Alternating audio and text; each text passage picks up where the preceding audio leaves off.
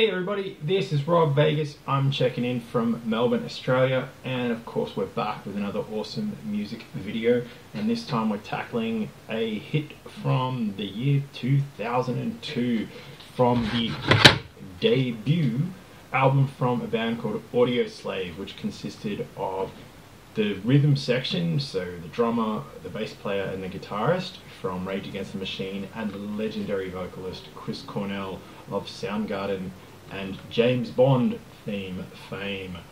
You know his name.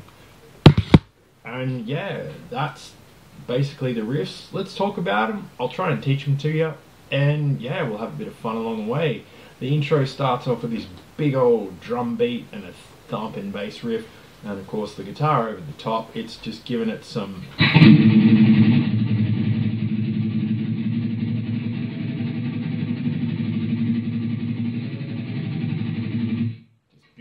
anticipation. All that's going on there is we're hitting the A string and we're just muting it at this end, so we're not quite touching the strings, we're just deadening them, as it were. So we're lightly touching them, so instead of getting like a, we're getting a.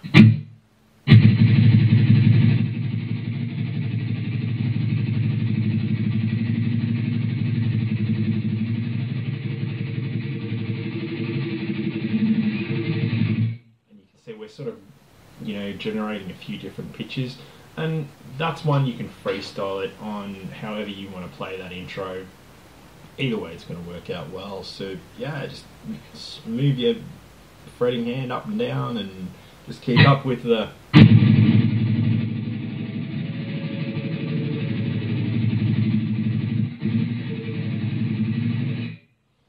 I'm pretty sure perhaps the guitarist from Rage Against the Machine does something fancy like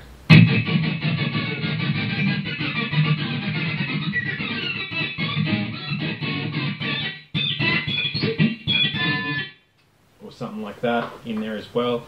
But again, that's up to you.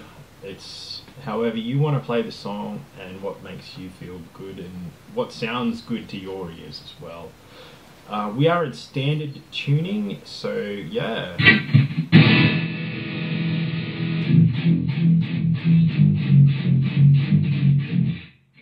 Yeah, so just normal tuning on the guitar, that's E standard, so no need to do anything fancy on this one, which is cool. But yeah, let's check out that main riff. You know it's an earworm, it is.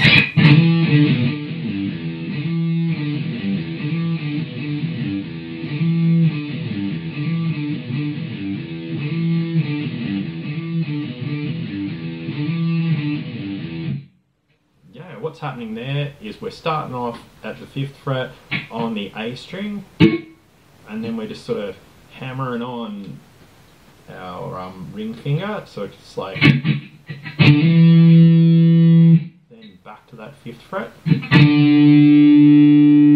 the 7th fret on the E,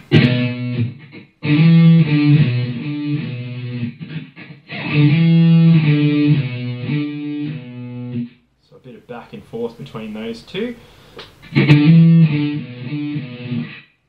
the 3rd fret on the E, and then the open E. So,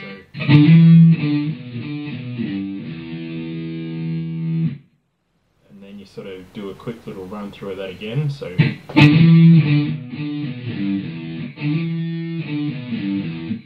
Second time around, you just sort of hold that a bit more, so it gives it that sort of juice and the groove of the riff.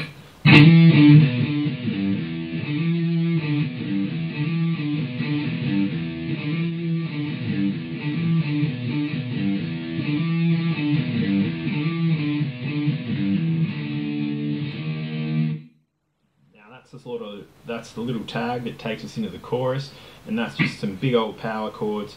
So you're getting your pointer, send him to the 5th fret on the A, and your ring finger to the 7th fret on the D, and give that some juice, and then move it up one, and that gives you the.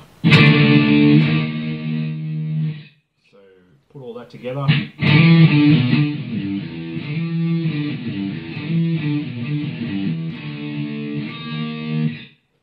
Which brings us to the chorus chorus riff, which is kind of a variation on the verse riff. Let's check it out. I'll play it once and then we'll break it down.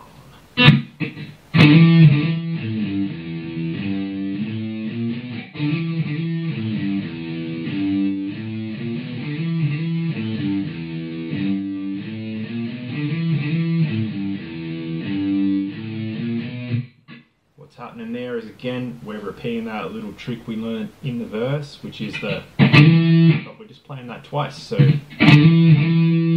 yep. And then we just got to go to the 5th fret on the low E string, down to the 3rd fret, and then open. So, put that together and you get, to finish that up, we go back to the 3rd, go to the 5th, the 6th and the 7th fret on the E string. So that gives you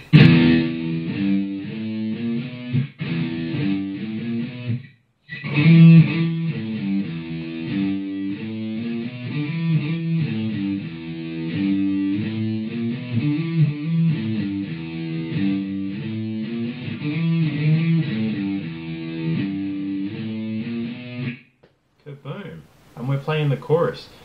After the first chorus, there's this tiny little guitar solo, and it's a chaos solo, so it's not a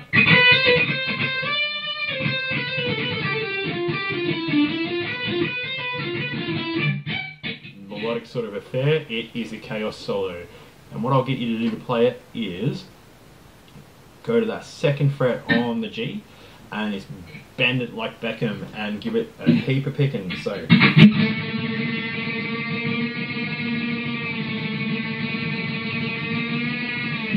then send that up to the 14th fret and do the same again.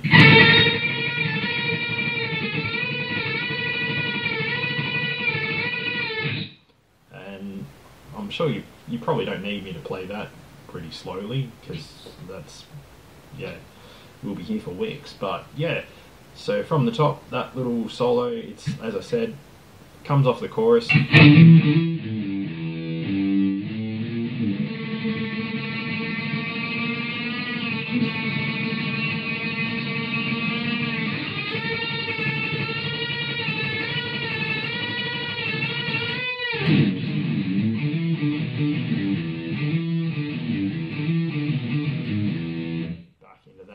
Riff, but I'm sure you can play it better than I can.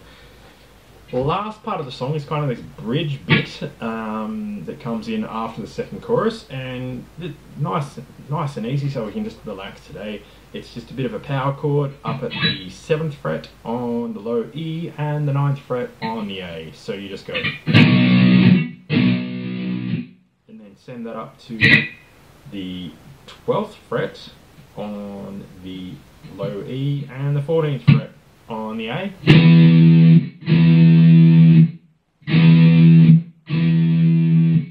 So you just sort of play those two together like so.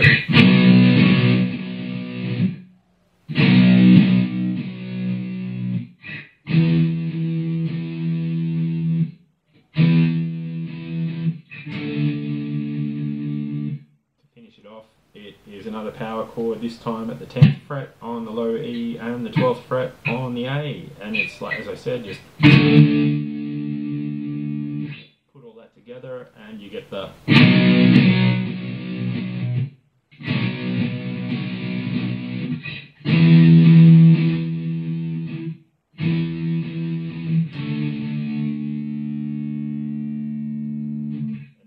You give it the juice and hit up that chorus riff again, and you make it sound as gnarly as you can, just because why the hell not.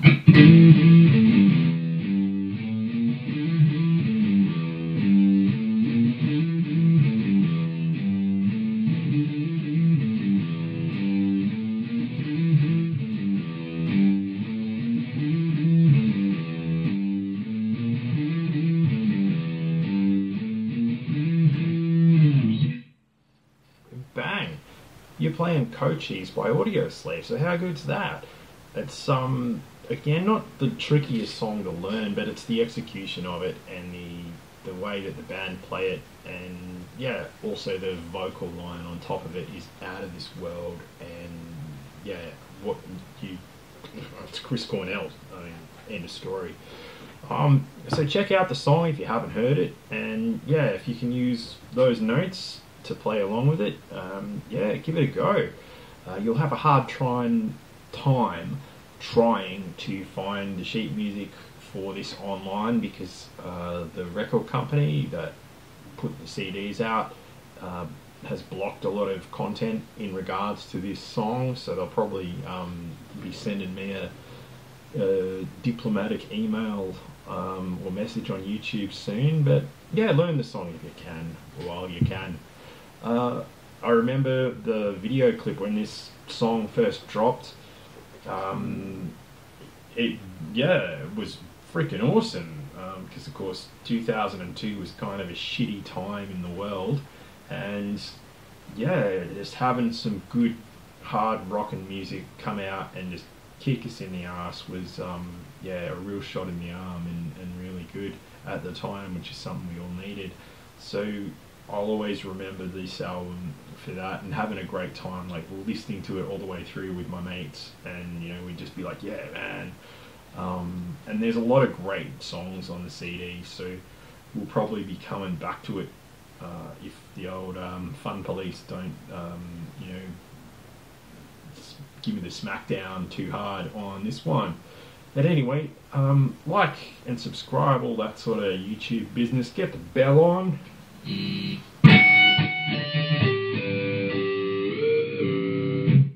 all that sort of thing as a formality, and you know the drill. And of course, feel free to share your comments on this about, you know, what was your first experience with Audioslave? Like, were you there when that video clip premiered and you just dropped for the first time, and what did you think of it? Did you dig it and all that? And what did you think of the mashup of you know, the guys from Rage Against the Machine and Chris Cornell? And yeah, like I said, we'll tackle a few more of their songs if you like. And yeah, on that bombshell, I'll leave you to it. So thanks for watching this far, everybody. I'll see you in the next video.